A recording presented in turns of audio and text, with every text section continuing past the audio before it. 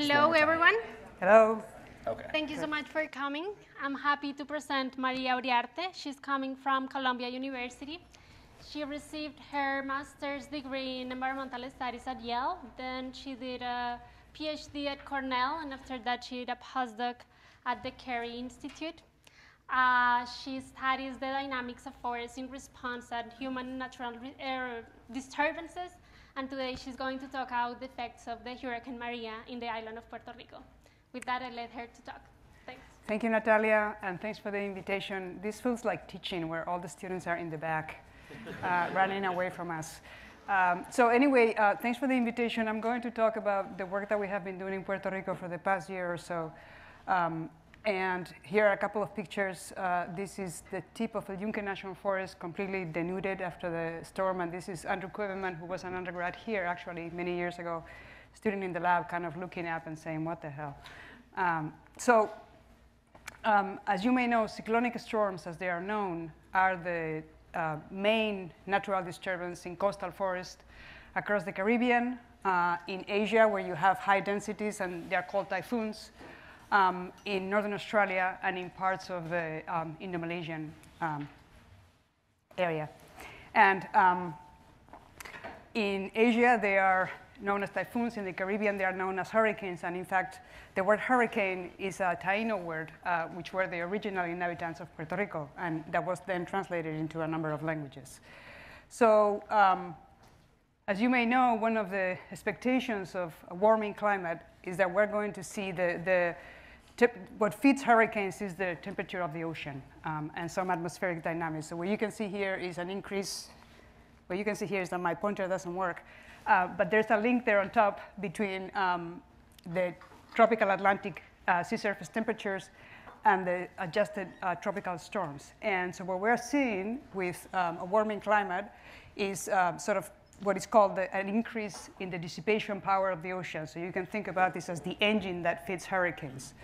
And so the projections for the North Atlantic are that we can expect anywhere from 10 to 15% increases in wind speeds, and with much more certainty than for wind, about 20% increase in extreme rainfall associated with hurricanes by the end of this century. And if you read Nature and Science, you will see that these kinds of papers about whether cyclones are associated with the storms are the subject of very active debate in the climate literature. But regardless, we need to be able to deal with these very extreme events and their effects on ecosystems and people. So one of the questions that many people had after the 2017 hurricane season is whether this is what we can expect. The 2017 season, we had Harvey in Texas, Irma in Florida, and Maria in Puerto Rico. Are these storms the result of a warming climate, or is this just normal variability? This is not a question that we can address with certainty, even though there's been some attempts to do that in the climate literature. But we need to think about what are the possible implications for ecosystems. Puerto Rico, of course, is no stranger to hurricanes. If you live in the Caribbean, there are salsa songs that were written about hurricanes. There's books written about hurricanes. There's all kinds of folklore about these storms, right? This is the history between 1851 and 1998. The last hurricane of the category of Maria to hit the island was Hurricane San Felipe, which was a Category 5 storm in 1928, and then Hurricane San Ciprián in 1932. Because hurricanes exhibit multi-decadal variation in their frequency, we had a period of 57 years where we didn't have any very severe storms making landfall on the island. Until in 1989, Hurricane Hugo hit the island. After that, Hurricane Georges in 1998, and then again, Hurricane Maria in 2017. Hurricane Maria was a Category 4 storm, almost a Category 5. It missed it by 1 mile per hour. It would have been a Category 5. Here you have the picture of the storm going across the island. The effect that it had is it was the largest blackout in US history. There's still parts of the island that continue not to have electricity. This was a project that NASA is carrying out in sort of tracking the evolution of the electrical grid in Puerto Rico. $90 billion in damages, 15% loss in gross national product. The number of lives and whether they were the result, lost the result of the hurricane or subsequent to the hurricane is still the subject of much debate. It's estimated that about 200,000 people have migrated or left the island, often people with high levels of education, and tremendous toll on the sort of emotional infrastructure of the island, if you wish. In terms of forests, here are some pictures from Tanagud from before and after the storm from the top of the Yunque forest. One has to ask, well, what does this mean? So these forests are adapted in a lot of ways to these kinds of events. And so the question that we have to ask is, they are adapted to a particular regime of return intervals and frequencies and severities of these storms. If we start having storms of the category of Maria 4 or 5 returning every 20 to 30 years, is that enough time for the forest to actually do what they have to do? In particular, for tree species to grow to the size where they can reproduce, right? That's the key feature of forest. And the other question that we have to ask, and this is something that is of great interest from the point of view of policy and so forth, is what are the risk factors that determine spatial variation in damage, right? You can drive around the island and you will see some areas that are much more severely damaged than others. So we have topographic factors, we have climatic factors, we have species factors, and oftentimes these are confounded. So how do we address those questions? So in the talk today, I'm going to ask essentially 3 questions. First, at the island level, we're going to look into the factors that determine the severity of damage across the island. Second question is, what is the selective pressure of hurricanes on the species composition? In other words, what species will be the winners and losers in this forest, and what does that mean for the long-term composition of these forests? And that's empirical. And third, using models, what are the implications of these selective pressures on forests of an increasing frequency of severe storms in terms of carbon and biomass recovery? So the first question, this is the work of my student Jazz Hall, is based, of course, on remote sensing. So here are some pictures based on a Landsat composite collected before and after Hurricane Maria. And if you squint, you can see that the picture in the bottom has a lot more brown than the picture on the top. And if you look at a series of Enhanced Vegetation Index, which is an index of greenness from 2000 to 2017, each of the gray lines here is a year. The blue line is the composite of the 17 years, and the red line is Hurricane Maria. So you see a precipitous drop in greenness at the passage of the hurricane. And people that were in the island describe it as there wasn't a single leaf on the trees. I wasn't there when the hurricane came through, and then you see very rapid recovery of greenness. These are not trees. This is primarily understory regrowth that happens very, very fast. So to quantify damage, what we did is we used these Landsat images to essentially partition each pixel of a Landsat into a linear mix of different components. So you essentially break up each pixel into what we call non-photosynthetic vegetation, which is dead wood, green vegetation, and then we also have a component for soil and shade. And one of the things that was relatively easy to do in the case of Puerto Rico is that there were a lot of piles of non-photosynthetic vegetation, and there still are. So you could drive across the island and find there's somebody here, there's Jazz standing in front of a giant pile of wood because there was a lot of salvage operations trying to get logs out of places and centralized, and they're still trying to sort of shift through these piles of vegetation to find valuable wood. So using this spectral mixture analysis, we were able to devise an index of damage for all the forest areas of Puerto Rico. And this is what shows here in the lower right-hand side. So essentially, pink and blue colors are areas of low damage. These were farther away from the track of the storm and suffer less damage. And then areas of high elevation and close to the track of the storm suffered substantial amount of damage. And of course, this is remotely sensed data, so you don't believe it until you have some kind of validation from the ground. And what we did is go to a number of plots across the island that we've been tracking before the hurricane and measure damage in all of these plots. So in total, we had 28 plots, a bunch of them in the Yunque National Forest, which is highlighted there with an inset, but also in almost all the state forests in Puerto Rico. And we carried a survey of damage. So this included survival. Some of the trees are killed outright by the hurricane. Damage metrics for all stems that were bigger than 10 centimeters. These are the stems that suffer the brunt of the damage because they're more exposed, they're taller. The type of damage, uprooting, break, crown condition, and so on, liana load. And all of these trees were mapped and geolocated in the island. So overall, we measured more than 30,000 stems across the island. And we were then able to relate the information that we had from the ground to the measure that we had from the satellites. And so to get an estimate of biomass across the island, we used a LiDAR product that gives us a measure of canopy height across the entire island. And then we can relate average canopy height derived from LiDAR to the plot level data biomass that we could derive using allometric relations. And then using that information, we could also estimate biomass loss. The relation wasn't as straight as the relationship that we had for just biomass. But this allowed us to estimate with relative uncertainty that the storm either killed or severely damaged 30 million trees. The uncertainty is very broad. It's between 20 million trees and 40 million trees, but it's still a hell of a lot of trees. And that's probably about 15% of the trees on the island based on US FIA inventory data.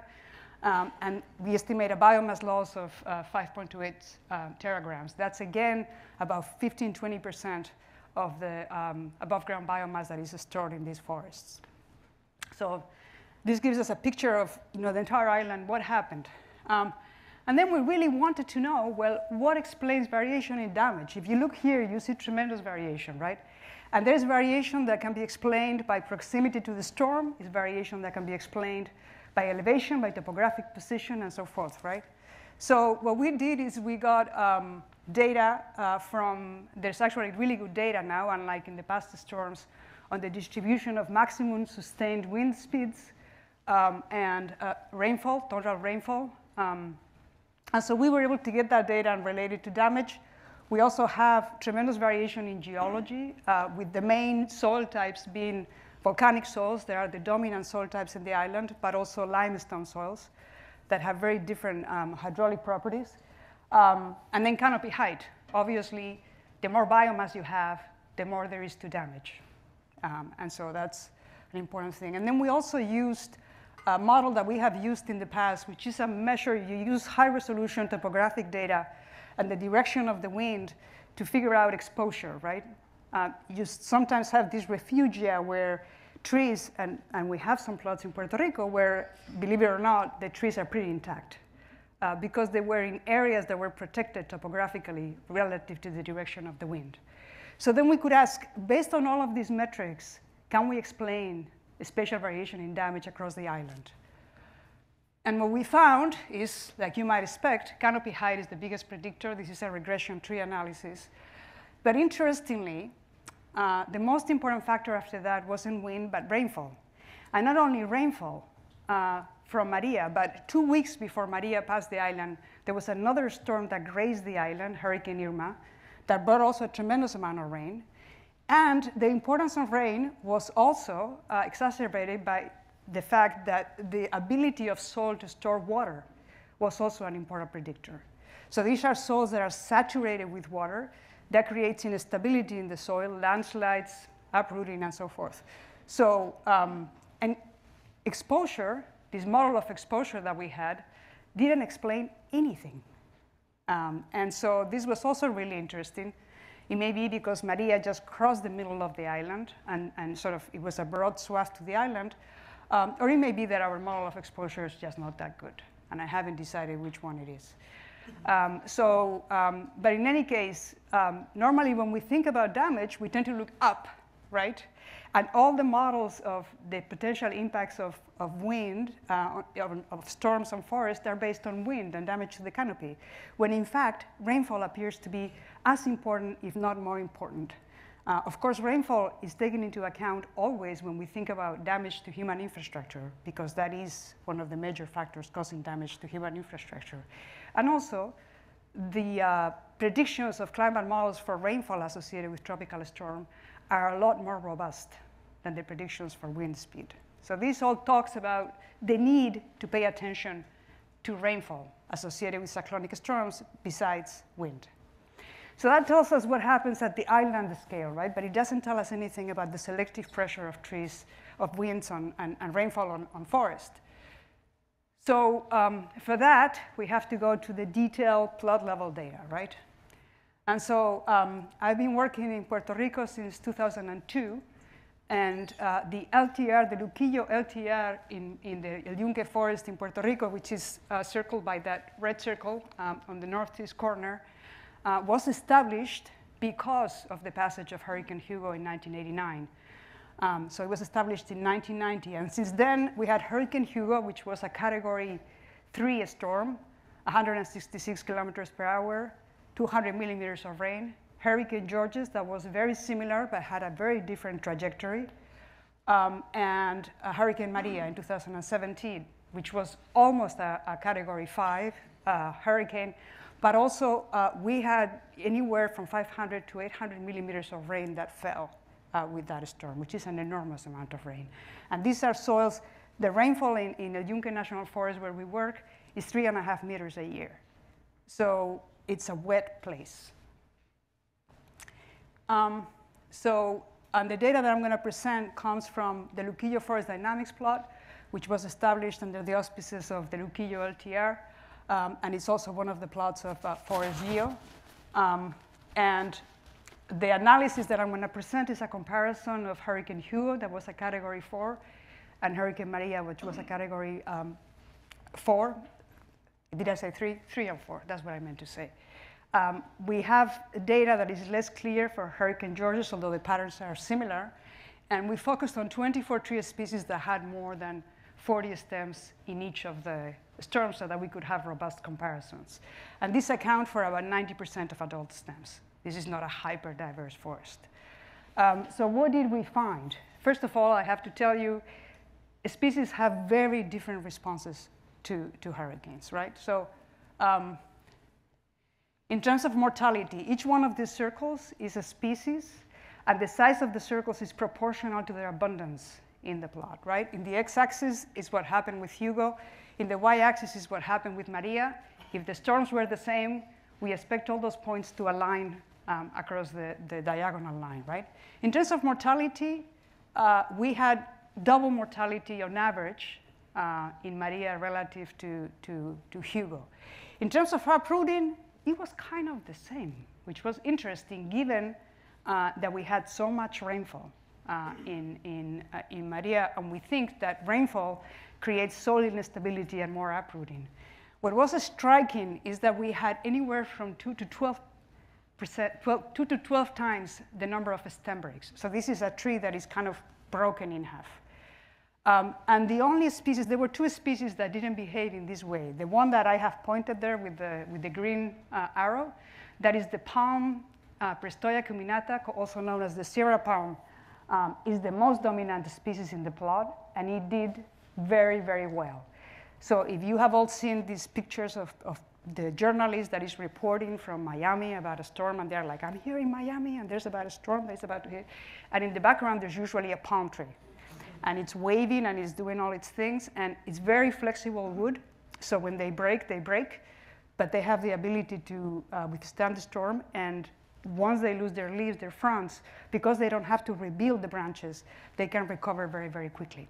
So this is a species that behaved very much the same. The other species, which is that little dot there, is the pioneer Cecropia sheberiana, which also has very high rates of break, but it behaved the same in both storms.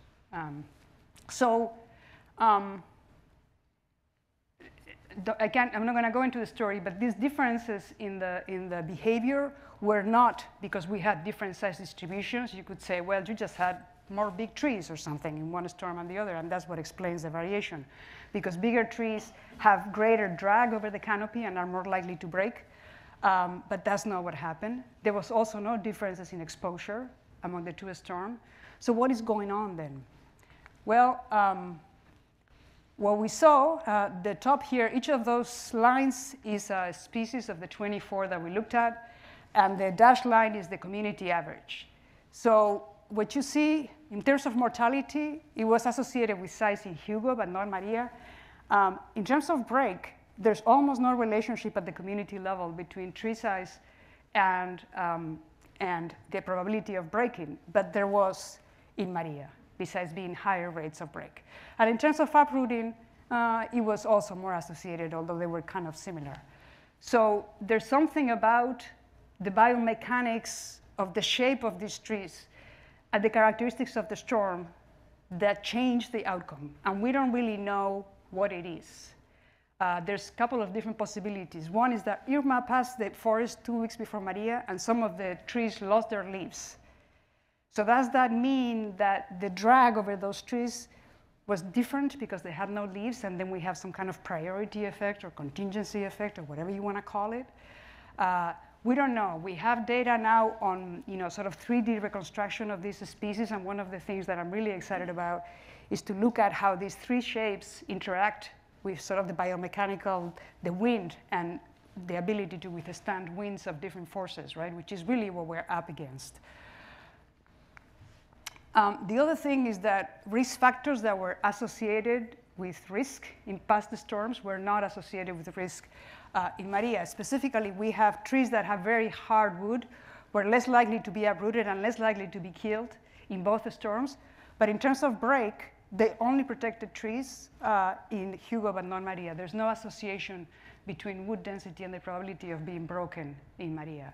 And there were some trees, there's a tree called Maricara bidentata, which is called Ausugo, that is incredibly dense, really, really hard, and they were just broken in half. So what is going on with these particular trees? Is that related to the characteristic shape of the canopy? We don't know. The other thing to think about, this is data from Hurricane Hugo. So one of the things that we were able to do because of the long-term data, we could look at the consequences in the past. So you have mortality that happens immediately. That is that red bar there. We have mortality that happens just because mortality happens, right? So under no hurricane conditions.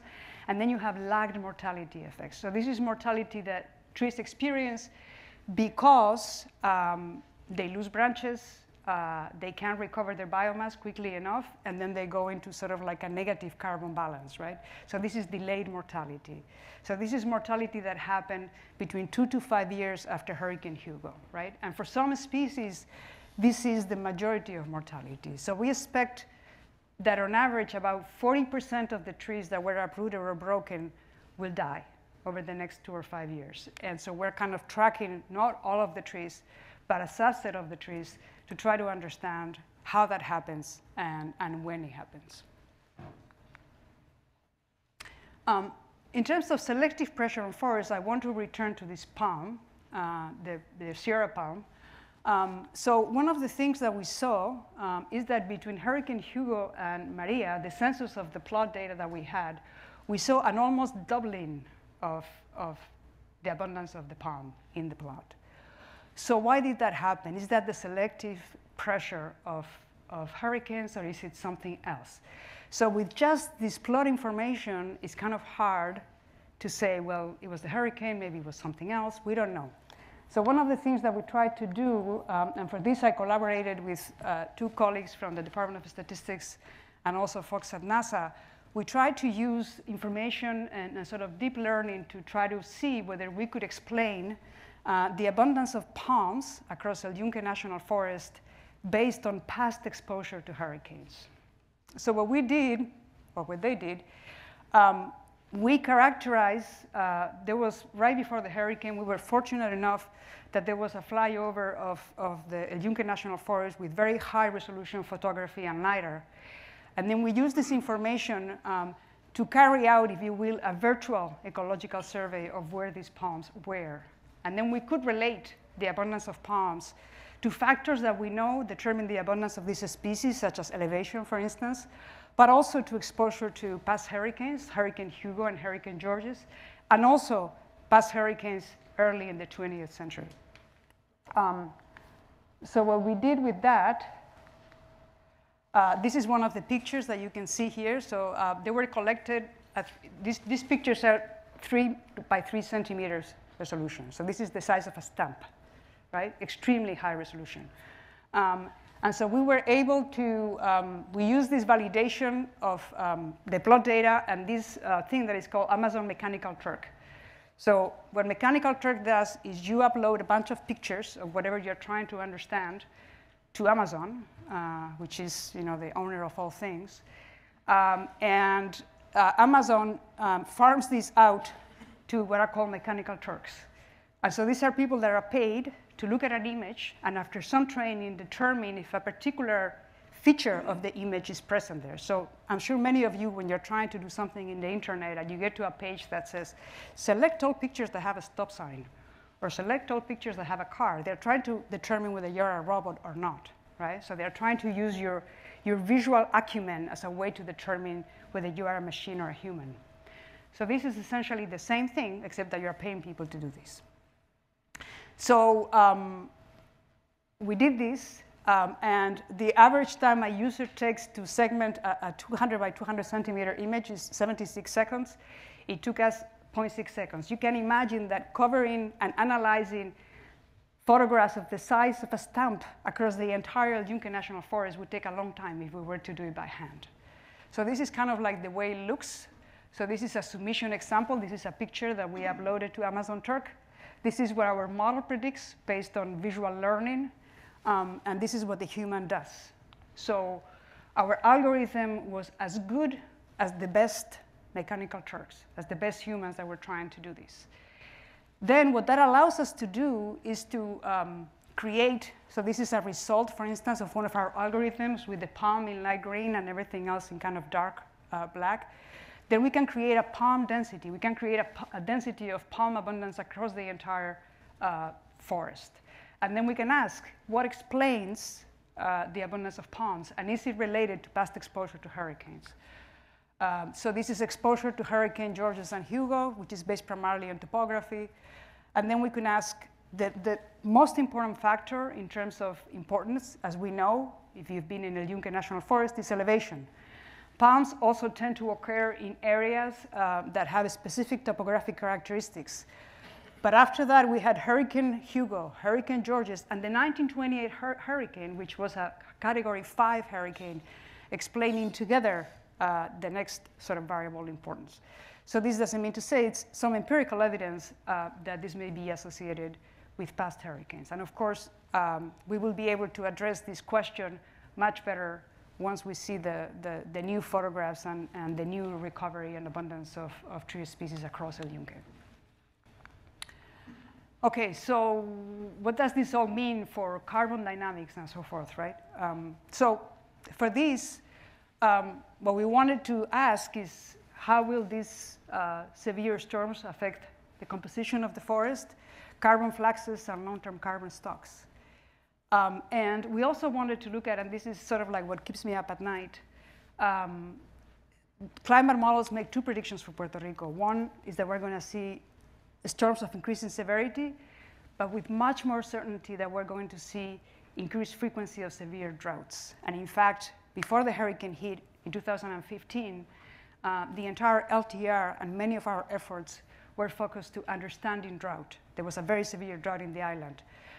So how do these 2 things work together? And in particular, what are the trade-offs in terms of species in their ability to withstand hurricane damage and the response to drought, right? Because if we have, say that we have a drought this year where the canopy is really open and we have a lot of palms, what if palms are very prone to droughts, right? What does that mean for the long-term health of the forest?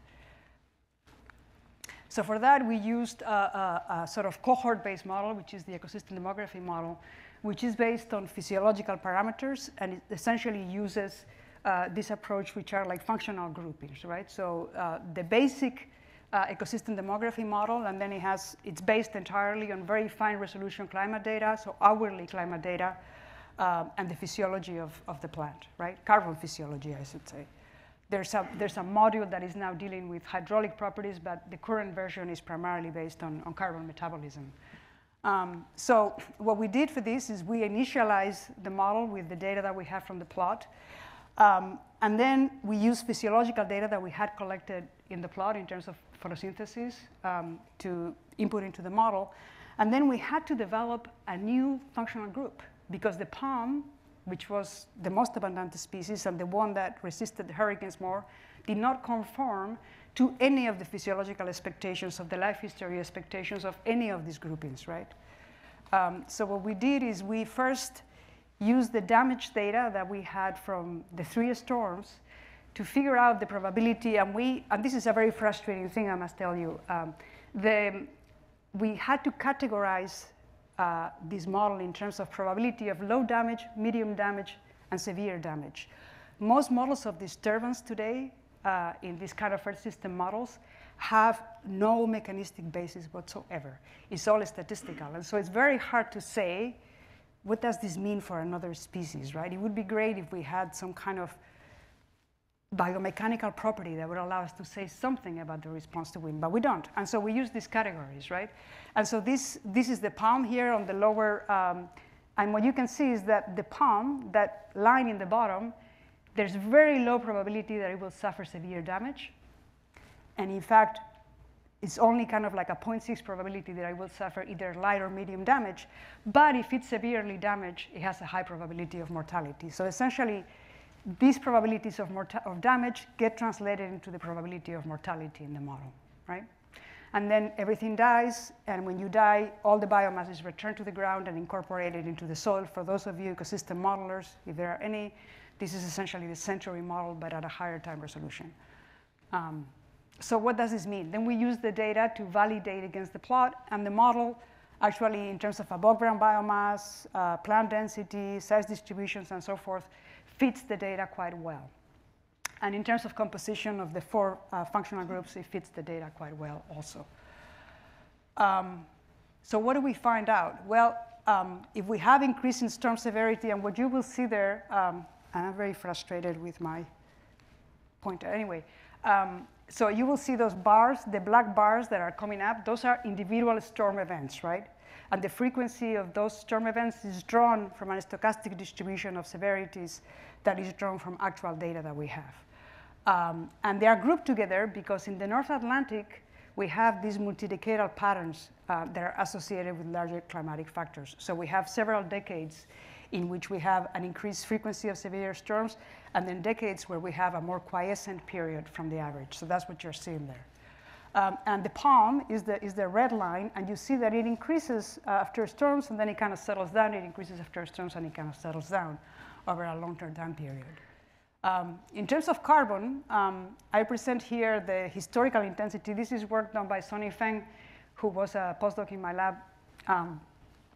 So carbon dynamics in a forest that is dominated by disturbance is kind of like an ebb and flow, right? So after a disturbance hits the site, you lose a lot of carbon, falls to the soil, is decomposed, is respired, and then you have a lot of uptake as the forest is recovered. But the idea is that on average, you're going to be at that sort of like 0 level net ecosystem productivity, right? Which is what you get that in that line that is shaded with red and green. And this is what we found when we look at the historical intensity in Puerto Rico, that is storms that are primarily, category 3, and then a return of a category 4 in a much longer return interval.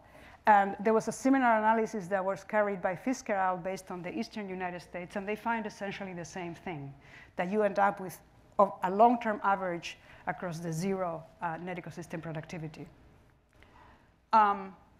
But when you add expected increases in intensity, what you get, and this is I want you to focus in the blue line in the bottom, is that we are primarily, even though we're sort of grazing the 0 net ecosystem productivity line, we're primarily, these are sort of a bunch of simulations, and you're seeing the ensemble average in the black. We're primarily in negative territory. So what this means is that we're going from a sort of neutral or sort of sink to a source. So these forests are turning into carbon sources over time with an increased severity if we believe the climate models. A lot of what we know here has to do with, or what we don't know here, has to do with the dynamics of carbon in the soil. We know much less about soil carbon dynamics in the tropics than we know about soil carbon dynamics in the temperate zone, because these are volcanic soils. The dynamics of movement of carbon through the soil, particularly to the deep soil, are much less understood. And so there's a lot that we don't know. So this is based on a behavior of carbon that may or may not be true, but this is what we expect over time.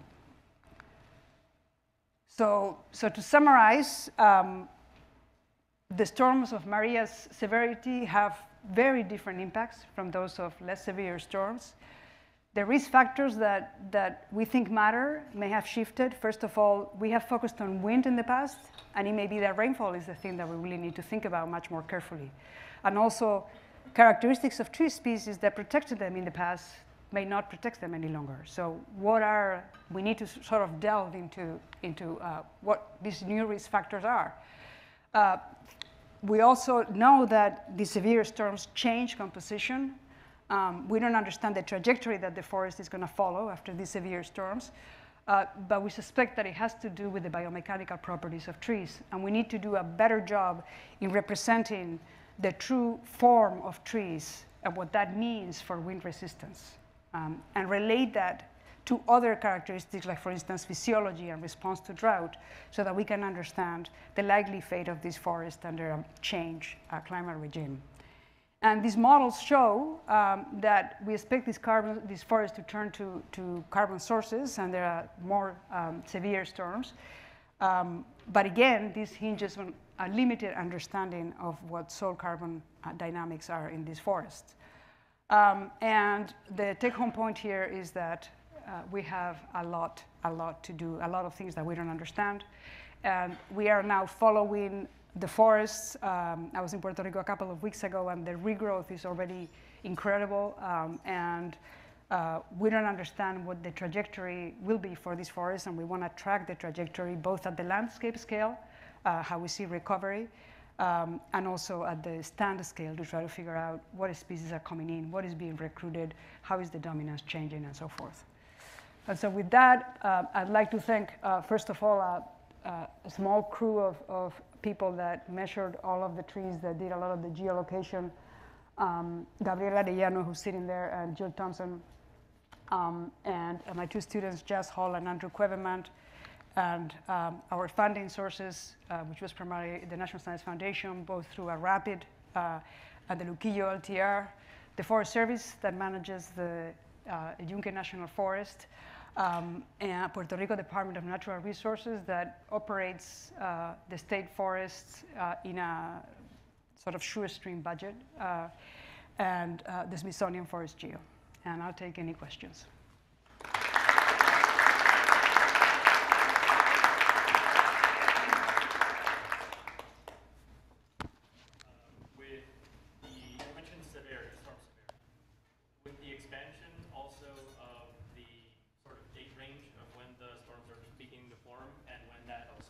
Hello. Taking into account the fact that the storms are starting to form earlier as well and starting to, sort of taper off later in the year, plus the fact that that also affects the droughts, because the droughts are starting earlier and are ending later as well. Is there any sort of fear of this moment of, overlap between the storms and the droughts? Even if it goes to an earlier time, and we expect that it will probably see more in September rather than October, which is where we historically have seen the more severe storms. The change in drought that the climate models are predicting is primarily for the early rainy season, which is in May. And so what we're seeing in terms of drought is not in the sort of longer rainy season, which is the hurricane season, right? But in the early rainy season. So I don't know, I think there's a few months in between that hopefully will save us. For me, it's more what I fear more is to have the open conditions that occur after a hurricane, which essentially create completely different temperature conditions. After the hurricane, air temperatures in Luquillo were 4 degrees C higher than before the hurricane. That's a lot of degrees. So what happens if you have that kind of temperature conditions and a drought occurs? I think it would be very difficult for trees to even, and they don't change. It doesn't recover in a 3-month period, right, or a 4-month period. Yeah. Here, I got you the mic. I probably don't need it. What about tree reproduction? You went back all the way to 1928, but palms are just a single stem. If they're going to increase, there's got to be reproduction. So does that play a role in the what the storms do? Absolutely. So the palms right now in the site that we work in account for about 40% of the seedlings, right? It is the most dominant seedling in the understory. They do very well. So the conditions that we normally have in a Yunque National Forest in the sites that we work on is not too little water, but too much water. We get 3.5 meters of rain. So this means that in many parts of the forest, the prevalent condition is anoxia, particularly in areas that are flat or valleys. And the palm is one of the few species that can actually appear to withstand anoxia quite well, in part because it has aerial roots that allow it to live out, on the top of the soil. And so we don't know. I mean, they definitely play a role. There is, as far as I can tell, no dispersal limitation of these palms because the seedlings are so incredibly abundant. And that determines, their ability to reproduce. What we're seeing now in terms of transient dynamics, and we saw this also in Hurricane Hugo, is a lot of recruitment of pioneer species. We initially saw a recruitment of grasses. Those grasses are now dying out, and we're seeing cecropias that are already this tall. And so a lot of pioneer species that will eventually die probably over the next 5 or 6 years. And some of them, however, will reach the canopy and will stick around. Ines. So this is just a curiosity question. The what? Curiosity question. Yeah. So knowing your predictions, is there any place in the world that is being hit by hurricanes or cyclones at a regular basis that could tell you about where the biomechanics are going and especially where the carbon is going? Yeah, so we have right now, it's a collaboration with some folks from Cambridge. And we're going to use so it's a comparative study between Sabah in Malaysia, French Guiana, and Puerto Rico, and trying to get and those are areas that have very different exposure to hurricane dynamics. And so we're going to try to understand what that means for the structure of the forest. In terms of carbon, what we've seen, for instance, if you go to the forest of Taiwan or the Philippines, right, that are hit by typhoons all the time, what you have are forests that are shorter and much more resistant to carbon. So it's kind of like a feedback loop in the sense that if the forest can grow, there's less carbon that is assimilated, which means that when the typhoon hits again, there's less carbon that goes into the soil. So the whole carbon cycle kind of slows down and you get more resistant forest all around. So this is what we think may happen. But again, all of this hinges on carbon dynamics, and we know very little about carbon dynamics in the soil. Yes? So you mentioned that the storm has had an impact on the human population. It has dropped by about 200,000 people, roughly, and probably growing.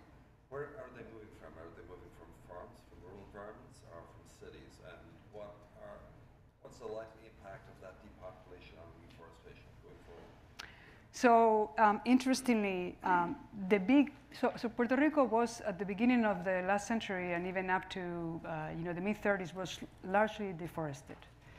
A big part of the reforestation, the natural regeneration of Puerto Rico, happened as a result of a program that was implemented by the government called Manos a la Obra, Operation Bootstrap in English. And this created the movement of people from farms to the cities. And the idea is that there were going to be creations of factories. People were going to go in the factories in the cities.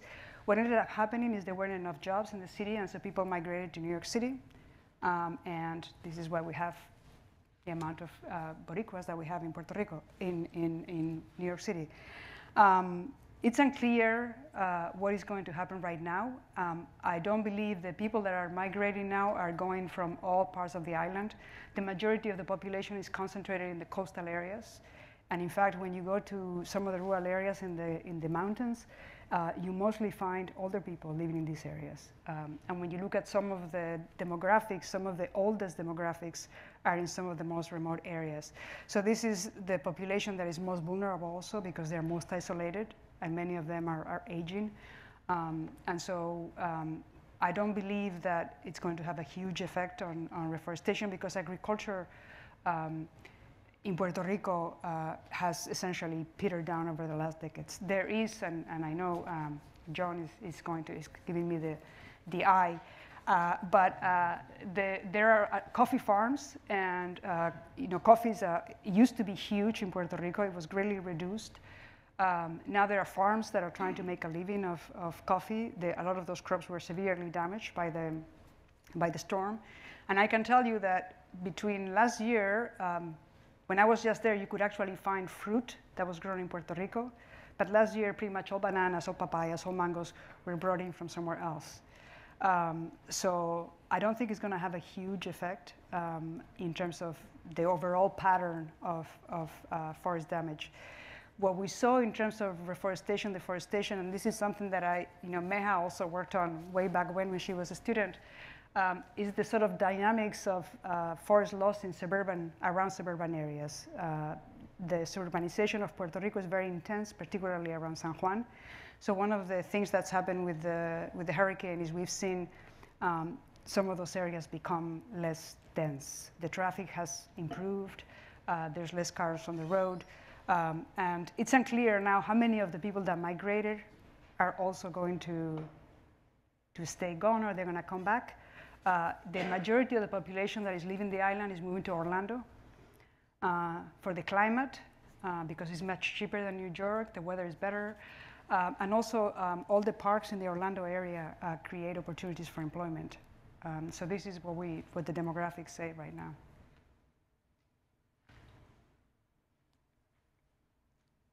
Okay, well, let's thank one more time to María Uriarte.